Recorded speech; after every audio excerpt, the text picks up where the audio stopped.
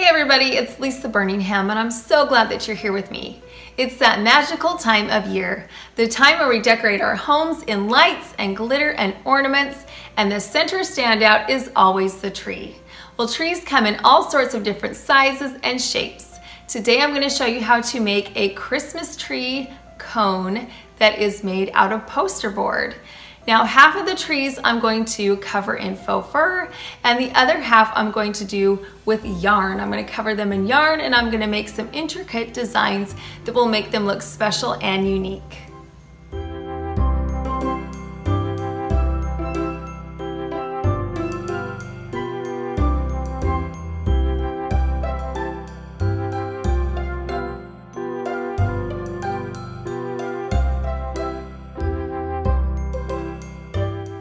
If this is the first time that you're visiting my channel, then welcome.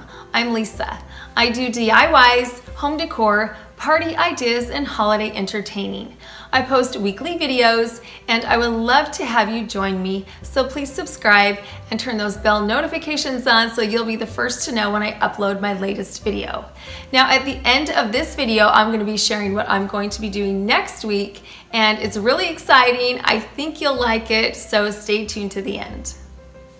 Now, I don't know if you've been in the market for cone-shaped Christmas trees, but they can be expensive, like really expensive.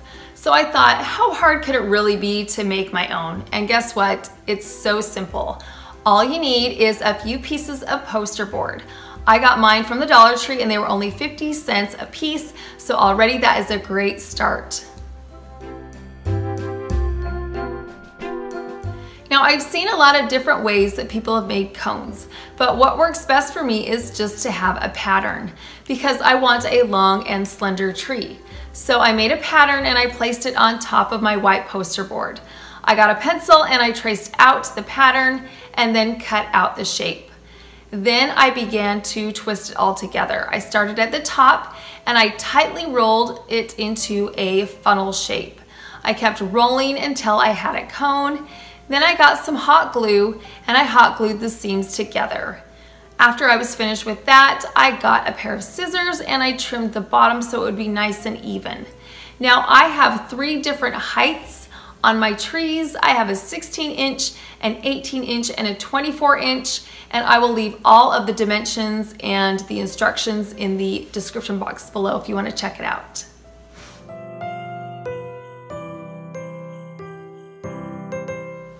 Now it's time to make our trees pretty. The first example that we're gonna do is we're gonna use some yarn and make some designs on our cone. I got this yarn at Michael's. It was buy one, get one half off, and I love a good bargain. I'm gonna put some hot glue on the end of the yarn. I'm going to hot glue it to my cone, and then I'm going to wrap it around itself in a circular fashion until I have a circle. I'm going to put a different amount around my cone. They're going to be different sizes, and the variation is going to make it look really unique and special. Now, the problem that I had with this yarn and this shelf is that it all blended together. I made them yesterday and I lived with it for a day, and it was almost like they were invisible. So I had to come up with a solution. And what I did was I decided to spray paint them.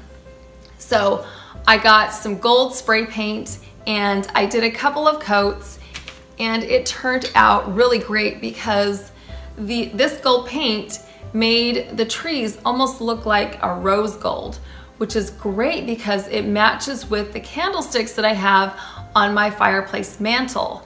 So I'm really happy with the way they turned out, and in this instance we turned lemons into lemonade.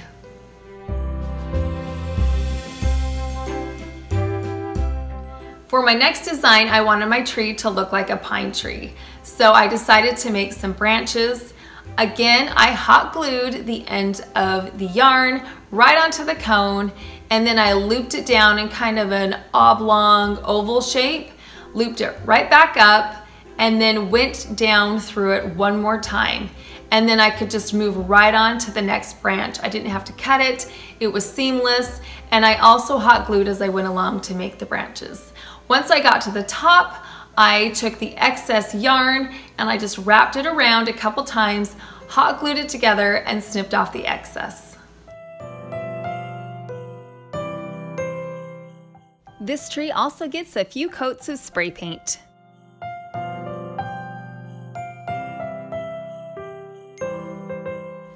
The final yarn design is the easiest and simplest of all. I just wrapped the yarn horizontally around the entire height of my tree. I just wrapped and I hot glued as I went until I got to the top. I hot glued it all together, snipped off the excess, and then I had this beautiful tree. This tree also got a coat of spray paint along with the other two, and I also decided to add some embellishments on all three of my designs. I got some gold beads and I hot glued them at various places along my trees, in the circles, in some vacant spaces, just all over, just to give them a little extra embellishment and sparkle. And then at the top, every tree needs a topper, right? So my trees are getting some ornaments. Now I had some little holes at the top of the cones just naturally where the funnel came together, and so it was a perfect spot to put my ornament. I just hot glued a little line of hot glue around the bottom part of the ornament, and I placed it right on top of my tree.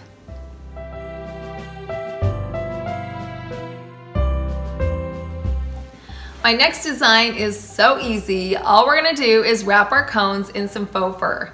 Now I already have this faux fur, but I've seen it at Joann's and Hobby Lobby and even at Walmart where you can buy it by the yard. So what I did was I got my segment of fur and I hot glued it to my cone. I just wrapped it around. I made sure all the seams lined up and I just hot glued it all together so it would stay on. And I liked it plain, but I thought a little embellishment might be nice. So I got a strand of beaded garland. Now I've seen these at Walmart and at the Dollar Tree. And what I did was, again, I hot glued the bead straight on to the cone. And then I wrapped it 2 or 3 times around the tree. And then I hot glued the end to the cone directly so it would all stay in place.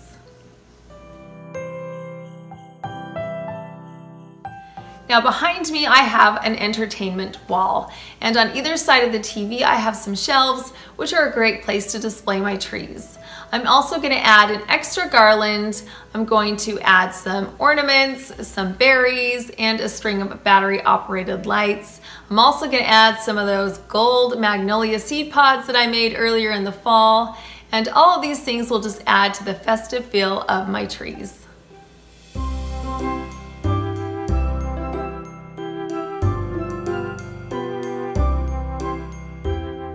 Now I am all finished with my trees, and let me tell you, they look so high-end. No one would know that we only spent a few dollars to make these trees. They really elevate the overall look of the Christmas decor in this room. Speaking of the room, I'm going to share with you a home tour of all of my Christmas DIYs and decorating that we've been doing over the course of the past 6 weeks. So that's going to be my next 2 videos. I'm going to break it up into 2 videos. So make sure that you check back next week to see the first part in my Christmas home tour. I hope you got some ideas or some inspiration so that you can make your own Christmas cone trees. These Christmas trees would be a great addition to your tabletop decor, fireplace mantle, or shelf. These poster board trees were a cinch to make and very affordable.